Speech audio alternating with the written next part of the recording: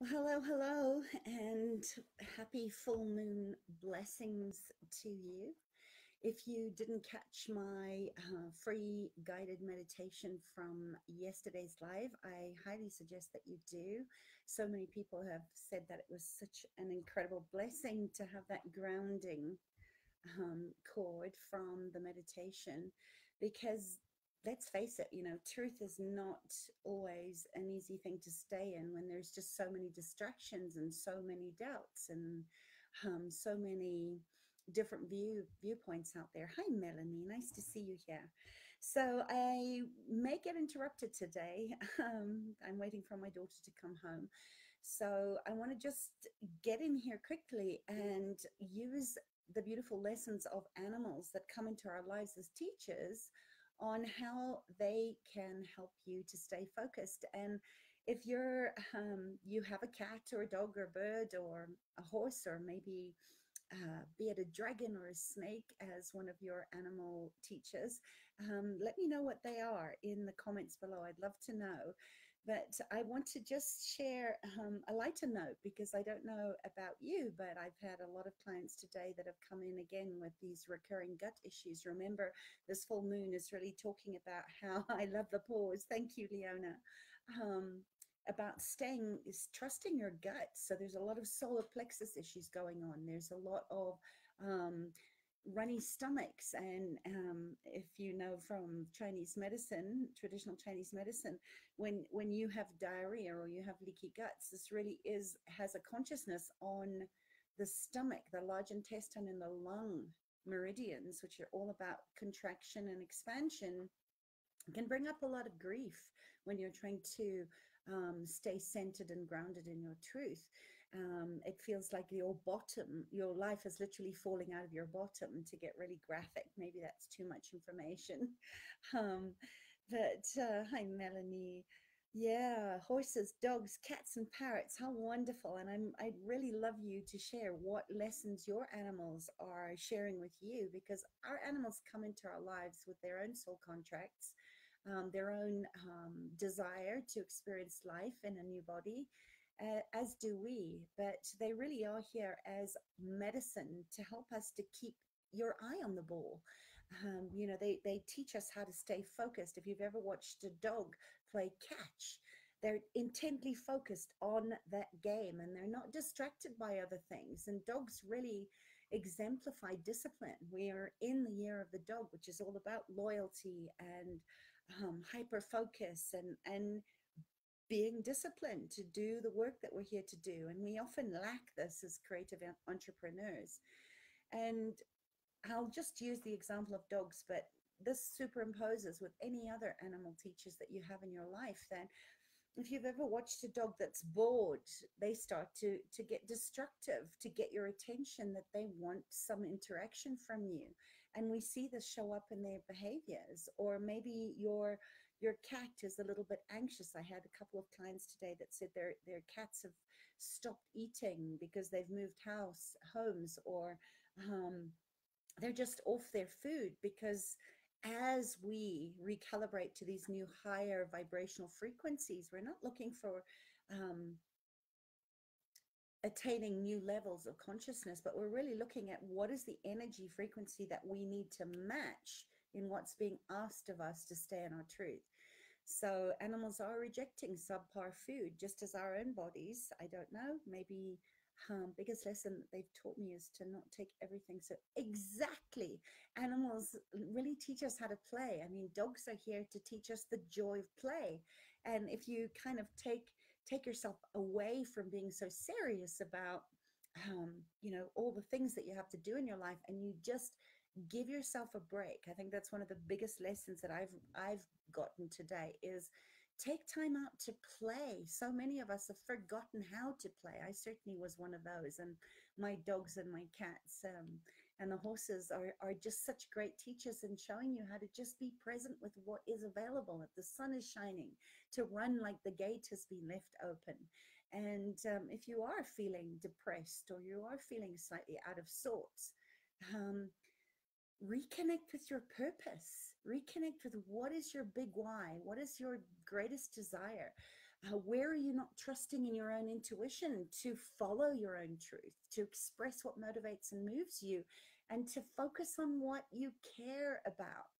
And sometimes it's in the simplest shifts, those little inch by inches a cent, yard by yard is hard moments of just taking a time out, giving yourself permission to play, as Melanie so beautifully spoke to there. Um, Leona says, Tyler will pat me with her paw and look me straight into my eyes. I love that. And I don't know, those of you that have got cats, how often does your cat come and start ripping your papers up? You know, I've got one of my cats, Snowy. That's really her job. She's here to remind me to take a pause, push pause on the world, and just stretch and move. And our dogs and cats show us this all the time. Even our birds, you know, they open their arms and do this sort of funny jig um, on their perch and jingle their bells to get you to go, hey, celebrate. Remember what you have in your life from a place of active appreciation. Take time to smell the roses, and above all, back to dog, um, to stay open-minded, to have a beginner's mind or the innocence of a child, to stay present.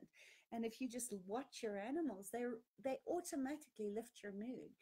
Dog also forces you to interact with strangers. You know, if you're kind of a highly sensitive introvert and you have the stranger danger, having a dog and going out, they really show us how to move our bodies, to get out of our comfort zones and go to the dog park where they can sniff each other's butts. And I'm not saying you need to go and sniff every crutch that you come upon, but it's a beautiful metaphor to look at.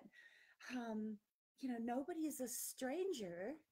Well, people are only strangers until you say hello. And how many amazing conversations have opened up just by walking your dog or having people over and your cat jumps on their lap, and you see their whole energetic body just start to relax as they stroke your cat. So, you know, I always think dogs too, and I love that science is catching up to this. The dogs really can smell, right? Because their sense of smell is so heightened that they can smell danger miles away. So to follow your dog's cues of who's a friendly person and who's going to lift your vibrational frequency up and who you need to steer clear of. You I always say you can tell a good person with good intention from the way that your dog greets them or doesn't greet them, or the way that your cat kind of runs for shelter or comes out and wants to interact with people that come into your home. So just some messages as you sort of enter into this new truth moon of the over the next couple of days, is to look at where you're not staying open to become a better leader, because your dog is going to teach you about that, or your cat is going to teach you about that. And then to look at the contrast of that, where what do they say, that curiosity kills the cat? Well, is that true for you, or is that the place where you can realign with your true north and actually remember who you came here to be? And I think above all, dogs and cats, specifically cats, no, more dogs, right? They lift our mood into being playful.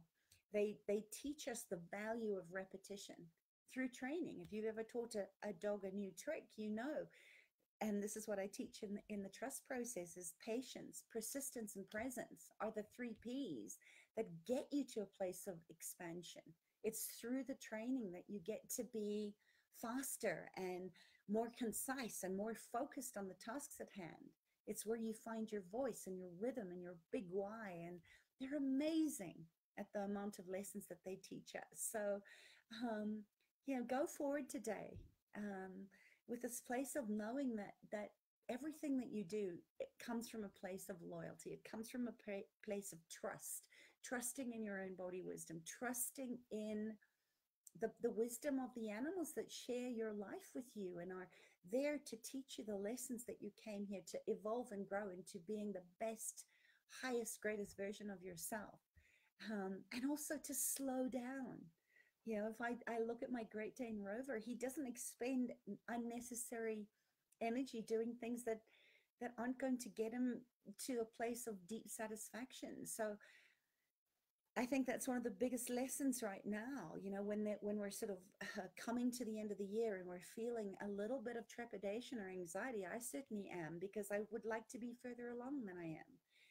And my dogs and cats teach me that the importance of rest, the importance of slowing down, to going at the pace of my body, not at the pace of my mind, which often leads me to shut down and overwhelm. And then the anxiety and the restlessness and the sleepless nights come.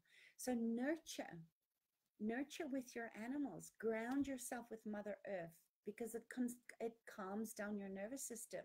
And when you're centered and grounded and you connect to each moment as the greatest gift, you're never going to have a moment like this again in your life. Not this exactly the same. They may be similar, but we only get one chance at this moment, and then it's gone, and then another one comes. So let go of the stories where you're maybe pathologizing symptoms, or you're still kind of holding on through fear of all the places where you feel like you're not quite ready yet. Or you're feeling like you're overwhelmed with the enormity of all the tasks that lie ahead, and you're always already feeling exhausted by the thoughts of Halloween and Thanksgiving and Christmas and all those big holidays that are coming up. To just reserve your energy, be in a place where you know your no and you trust your yes, and you give yourself permission to push pause on the world every now and again, so that you can fill yourself up again through the power of play.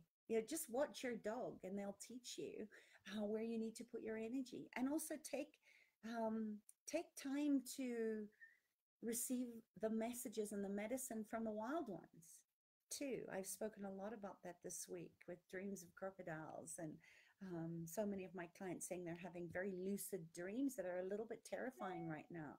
To just stop and actually say thank you for the opportunity to look at something that up until now might have been in a blind spot for you, or sitting in the shadows, or where you've been a little bit stubborn and you haven't been willing to dream in your awake time, a new way of being in the world. So um, take a page out of dog or cat medicine, or what your pets are saying, and just stop what you're doing right now and just give them a big hug, and allow them to give back to you as well. Because when you can keep your eye on the ball and you can focus your attention to what is going to grow and evolve and expand you, then there's little less room left to go into anxiety and depression, and all the what ifs, worst case scenarios that might be coming up for you at this time.